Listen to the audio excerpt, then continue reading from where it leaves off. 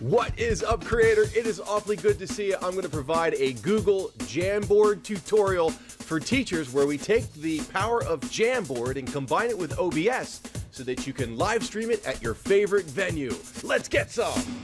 Wow, things are starting to grow quickly here at the channel, and I think one of the main reasons is I love to include you. We want to leverage the power of the community to find more technology so that you can be exposed to all the new cool software and techniques to make your channel grow. So if you have an idea, make sure you put it in comments and let me know, and if it fits the channel, I will give you a shout out and make you a personal tutorial to explain how the software works. Here's an example. We got a post from John Failer. He says, "Hey Scott, use Google Jamboard in a Chrome tab with lime green background and set your capture area to the board at 16 by 9, and you could produce live overlays that can be moved and scaled off the cuff at OBS Studio." Oh my gosh, this is a wicked great idea, and that's what we're going to be talking about right now. Let's get started. Let's get some. Yes. Woo! Okay, make sure you're logged into your YouTube account and go over to jamboard.google.com. I'll put a link in the description.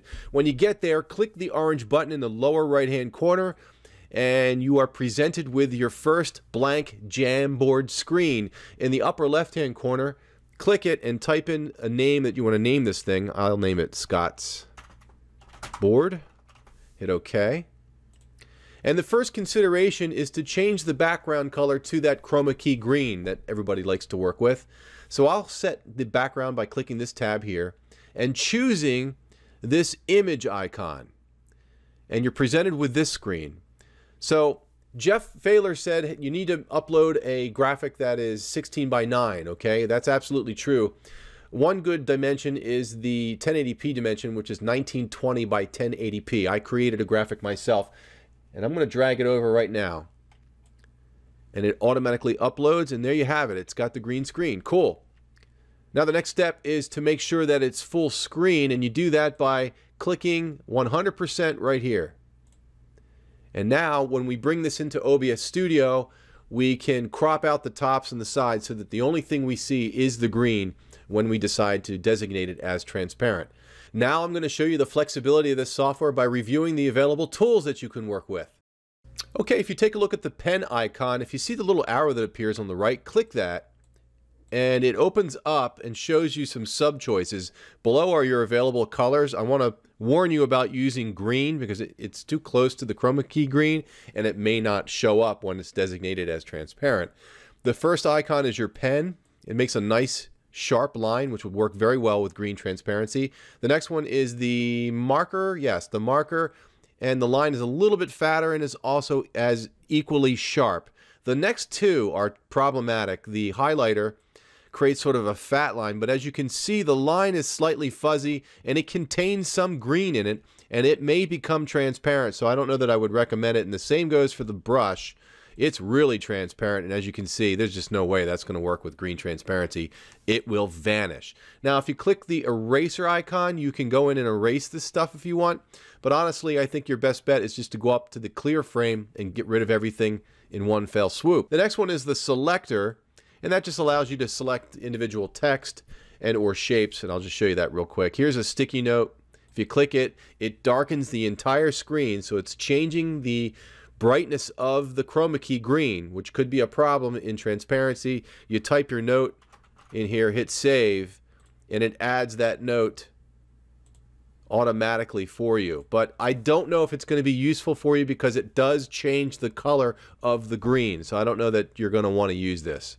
You can delete it by just clicking the three dots and selecting delete. The next one is add an image, fairly self-explanatory. It's just like we did with adding the green screen. You just drop your image in there and it'll show up. And we have a shape drawer. Now this is cool, but the problem is it gives you a white inner color, and there's no way of actually making that transparent. So if you were wanting to use that outer circular line as sort of a highlighter, it's probably not going to be your best choice to do it. Honestly, your best bet if you wanted to do something similar to that would be to use the laser pointer, and I like the laser pointer because it goes away on its own. See how it animates out? So you can highlight something and boom, it's gone. Well, I think that's pretty cool. Finally, we have the text box tool, and all you have to do is click it, and place your cursor in the green screen and type a note. And once you have it there, you can click the three dots, you can duplicate it, and you have on the right upper right hand corner here, you can tilt it, which is kind of cool, with this handle in the upper left hand corner. And those are your tools. So now what I'd like to do is show you how to bring this in as a source into OBS Studio. This is when it gets fun. Here we go. Okay, here we are in OBS, and I want you to understand the concepts of the different types of browser sources that you can use for this, and why two of them are not right, and why browser source is always the best choice. So what I'm going to do now is I'm going to bring in this Jamboard via window capture. Okay, let me show you real quick. So we've got window capture, which is where you designate a window that's being displayed on your PC, right? Display capture basically just shows your screen on your monitor. So we don't want to bother with that. But if we did choose window capture, watch what happens. I can type anything. I'll leave it as window capture. I'll hit OK. And then it asks for the specific window it wants to show. So I'm going to select my Brave browser, which currently is displaying my Jamboard. Watch. See how it brings it in? Okay, I'll hit OK. The size of this window is dependent upon the actual size of the visible screen. So I have two monitors, but I'm going to pretend I have one. So I'm going to want to see the window display on one side of OBS. So I'll make this a little bit smaller, right? And then I'll take my OBS and put it on the other side of the screen. So as you can see, when I shrink the window down on the left, the window capture, it reflects that current size in my viewing area. That's not good, and that's what happens with display capture and window capture. You don't want that. Okay, so the conclusion is browser source is superior because it is an embedded browser inside of OBS, which means that the screen is always full size. Okay, so let's go in and create one now. We'll hit the plus sign under sources. We'll select browser, and I'll just name it browser here for now. Hit OK, and we'll need the URL for the Jamboard. So I just clicked into my Brave browser where I logged in, and I highlight the URL, hit Control-C, go back into OBS and paste the URL into the URL field.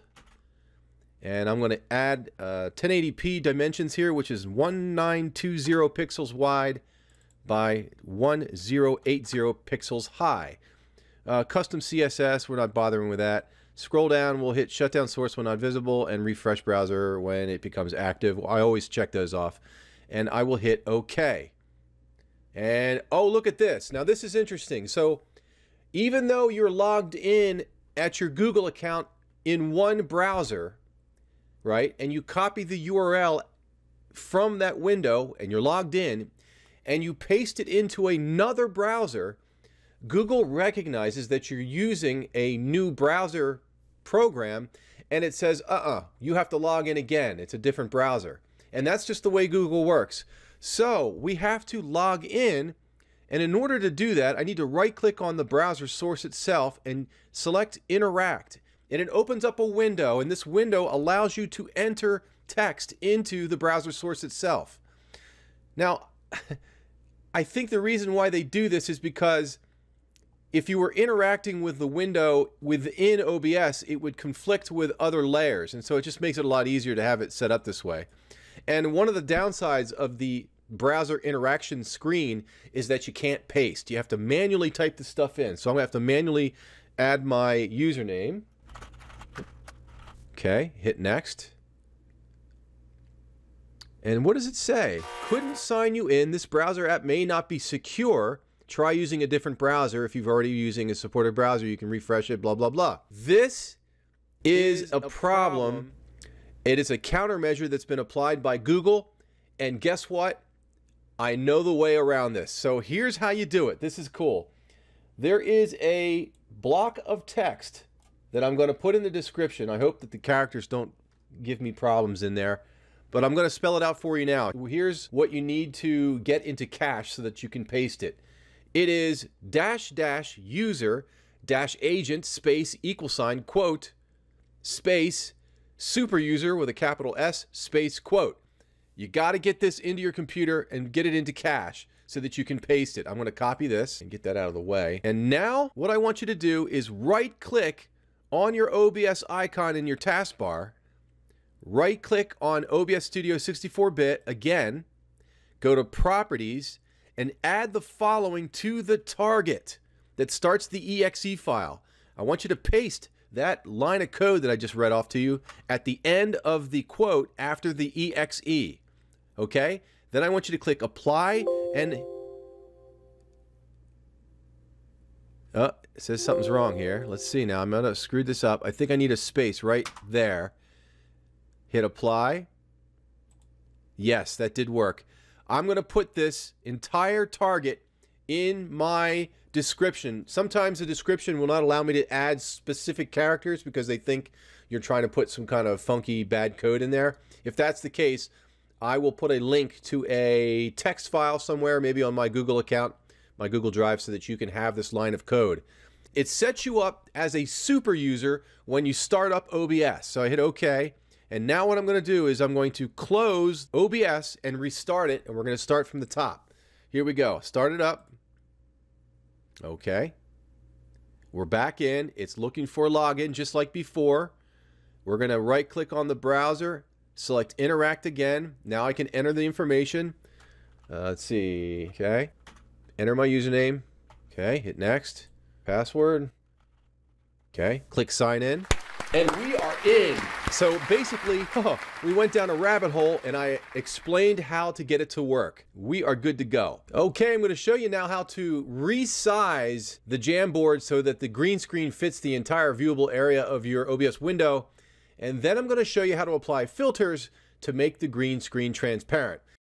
So let's start by making the green screen the full viewable window size of OBS. So click the browser source layer and hold down your Alt key.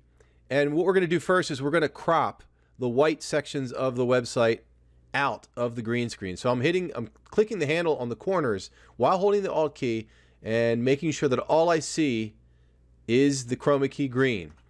Okay, then I'm going to drag it up. I'm going to let go of my Alt key and just resize this thing as best I can without distorting it. So I'm making it a little bit bigger, and it looks like there's going to be some part of the screen over the left and right side. We're just going to have to live with that for now, based on the viewable port of the green screen. Okay, so it looks to be about, I don't know, 20 or 30 pixels on left and right.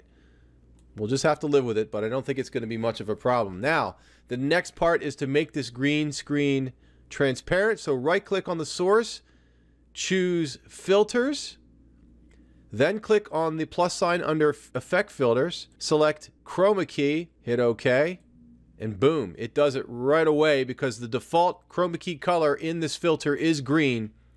So we should be fine. I'll hit close and I will add a motion video here just to show you what it looks like. Let me go over into my library and I'll drop in a graphic here. Let's see what looks cool. How about this? This works. All right, there's some swirling blue stuff. I'll put that below. And as you can see, barely, it is there. Let me go into the browser source. I'll click it, right click, and go into interact. And I'm going to remove the text here. So I'm going to click clear. And now I'm going to click the laser pointer and move this window out of the way so you can see what I'm doing. And as you can see, the interaction window can be any size, but yet what you see is still full screen. Look at that. We are in business. Let me show you an application. Let's pretend that I'm explaining how to build a drone, and I'll show you what it's like. When building a racing drone, there are some components that you can easily identify. Namely, the propellers are easy to understand. The frame, right? That's a simple one. And the motors down here, those are easy to identify. But the ones that are a little bit more intense is something called the flight controller, which is the brain of the drone. The PDB, or the power distribution board, which connects the battery to these things called ESEs. These things are like, take the power from the distribution board and take the instructions from the flight controller and intelligently control the motors. These are the components for a racing drone. I have another great video for you. It shows you how to animate text in OBS. Just follow me over here to this link and I will catch you over there. Regardless, I wish you all the success with your channel. Best wishes, stay strong, and I will catch you on the next one. Yes!